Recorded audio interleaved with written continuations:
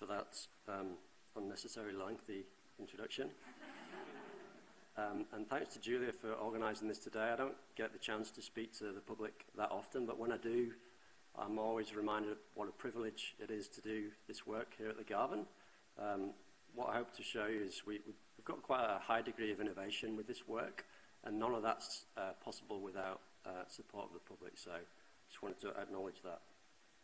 So I'm going to talk to you about exercise. It's been touched on by some of the other speakers already, something that's everyone's pretty familiar with. Some people might have even exercised already today. But that said, despite that familiarity, there's still a lot we don't know about the effects of exercise on health. So the simplest, just before I mention that, this program called the Health Report on ABC Radio, I don't know why I've put his picture up, it's a radio show, but I was on there on Monday talking about this research. You can still listen to it if you like. If you're really keen, you can listen to it right now because it's been repeated live on the radio, but you're probably better off listening to what I've got to say now. So the first message I can give you is the simplest, and it's something you already know, I'm sure. The effects of exercise and inactivity are opposite on disease risk.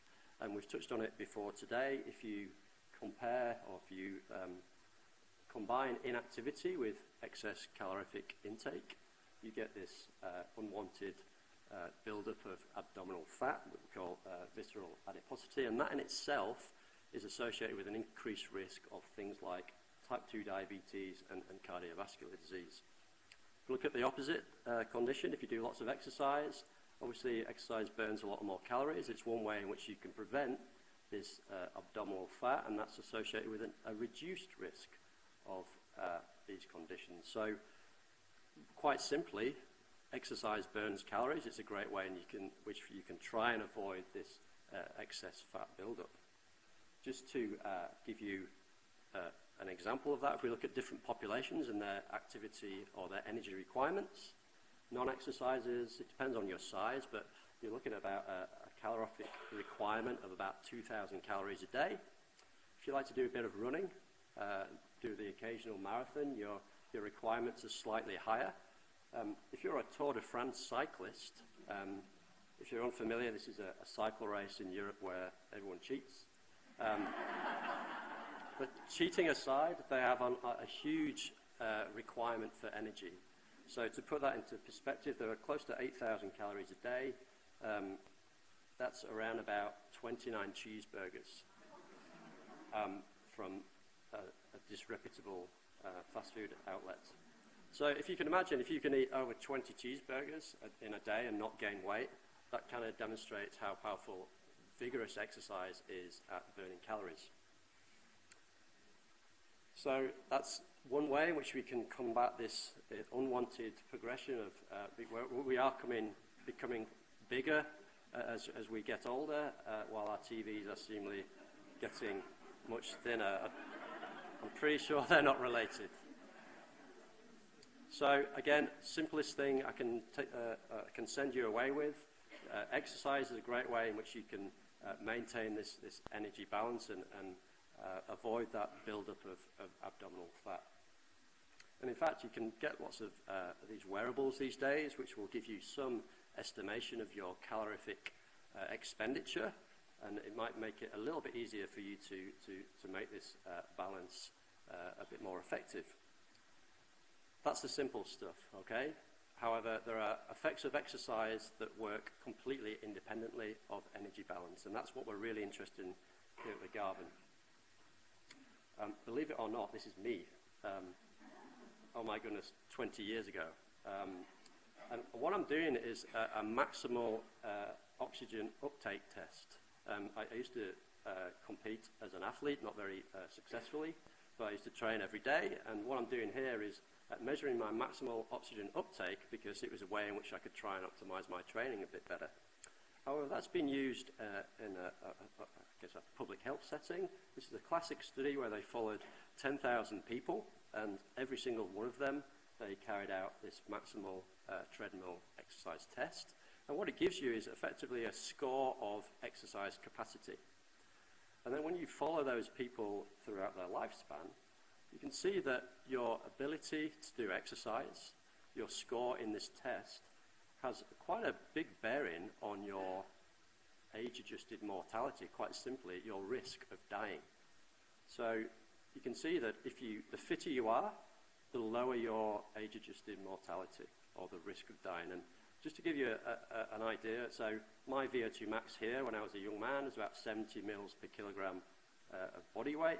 You can see that if you're very unfit, around about 20, you can see a small increase in your exercise capacity reduces your risk of dying by quite a lot. And that still holds true irrespective of other disease or risk factors. So whether you have high blood pressure, high cholesterol, high blood glucose, whether you're a smoker, whether you have a high body mass index or a family history of death, if you score higher on the exercise capacity test, if you are effectively a fitter individual, you have a much reduced risk of death.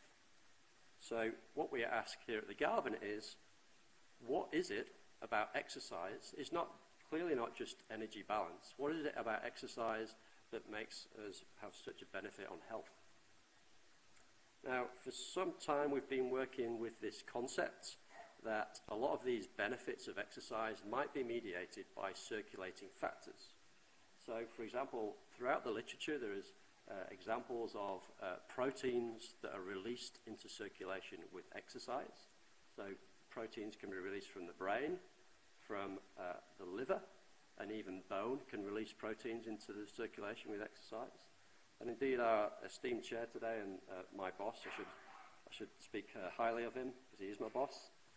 He coined the term myokine, and that's something that we've been working on a while. I'm a group leader of the myokine biology group here at the Garvan, and a myokine is, so the term myo indicates muscle and the kine indicates a signal, and it's a protein that's released from muscle in order to carry out some sort of endocrine function somewhere else. And what we've been trying to do for the last 9 years or so is trying to identify myokines and try and figure out if it's these proteins and this interchange of information that might mediate some of the benefits of exercise. So a really quick biology lesson for you all. You're probably familiar with that you have a genome, your DNA. The DNA of your body is what is possible. So the DNA of your cell is what is possible. That translates into protein with a message in the middle there. So if you measure mRNA, that's what your cell wants to do. But ultimately, it's the proteins that make things happen in your cell. So the Garvan has got a justifiably fantastic reputation for the measurement of the genome and the transcriptome. What we've done here is put a bit more emphasis on the protein, because it's ultimately the protein that is doing the work, and it's effectively what is doing those functions of the cell. And we do so using a really fantastic instrument called a mass spectrometer. These are about $1 million each to buy, but they give you an incredible amount of information. So this is an example of an early study we did when I arrived in Australia. So we took some mice. This is a mouse in the same way that I was on a treadmill 20 years ago. This one's on a treadmill these days. And we isolated the muscles and we analyzed them using a mass spectrometer. And what that gives you is a really long list of proteins that change within the muscle. Okay, so when we look at that, we see there's an exercise effect, and we get again an awful lot of information that is often quite hard to process, but it does give you huge insight into what's happening in the body during something like exercise.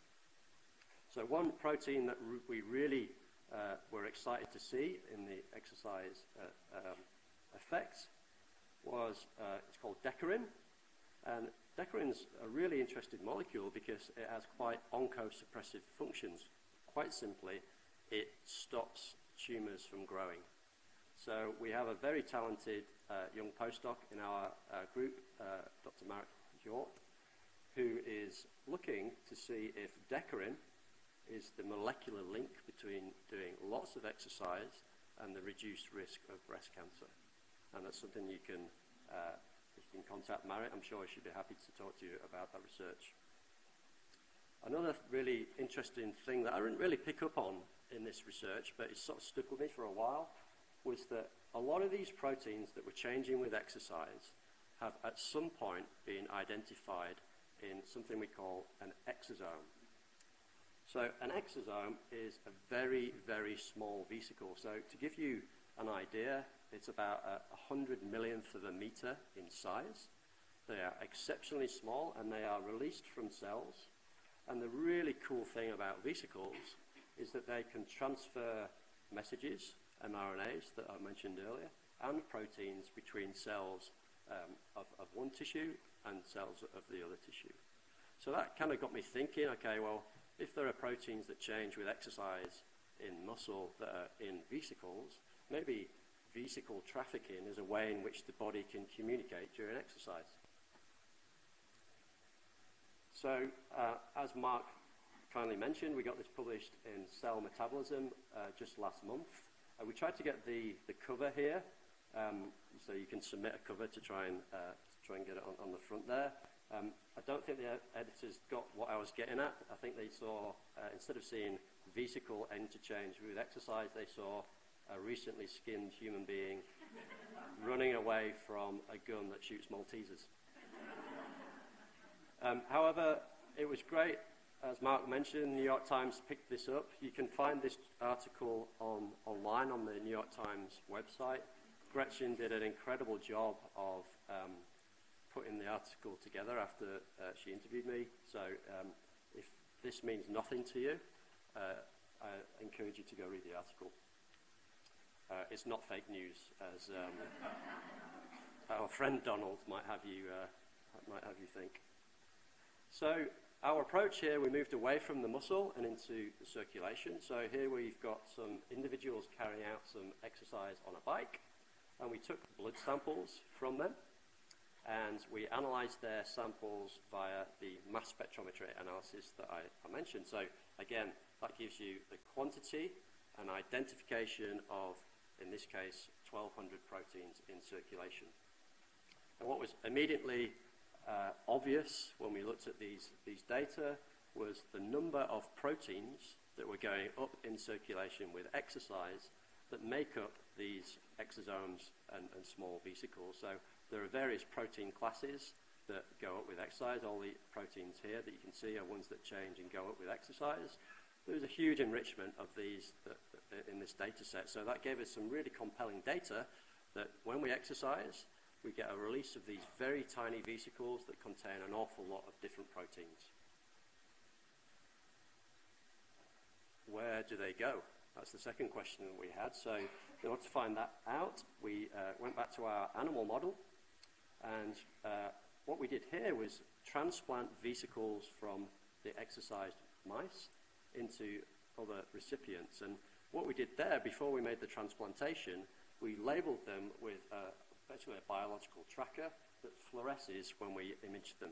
And you can see that when we interchange vesicles from the exercise mouse into the recipient, there's definitely a difference in the localization. So we get a really strong signal in this abdominal viscera here when we at the same time point. So that means that there's something intrinsic to the vesicles that makes them want to go to certain tissues. And we've got extra data here to suggest that there's quite a strong uptake of these vesicles within an hour of exercise into the liver.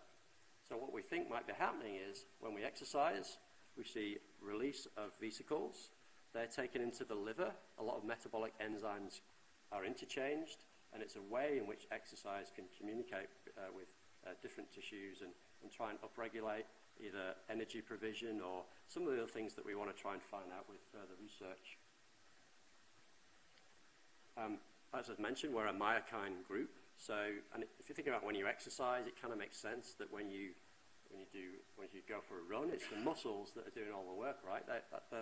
That's the organ that makes you move. That's what's doing all the hard work. So we want to ask, are vesicles released specifically from the muscle bed?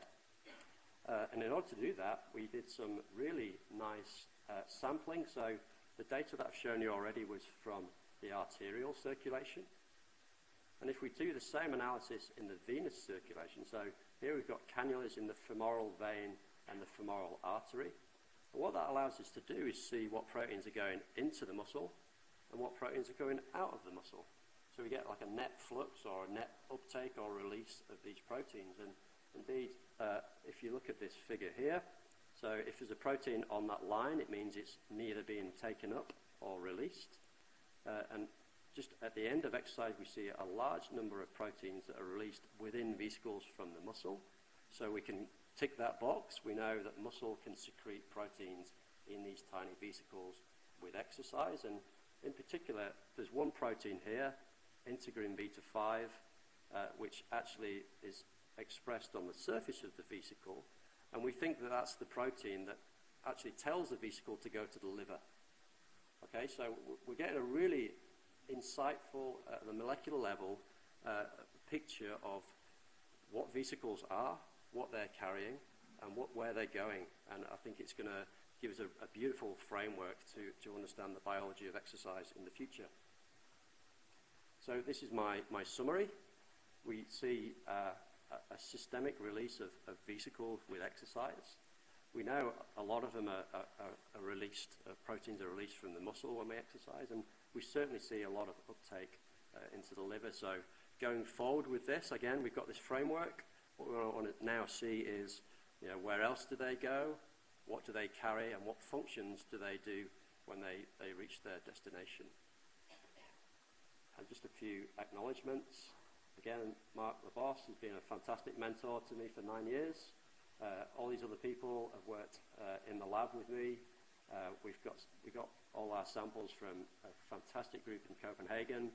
I do all my mass spectrometry work over the University of Sydney, and we've got some great local collaborators as well. It's been a fantastic effort from everyone. So, again, just thank you all for coming, and thank you for your support.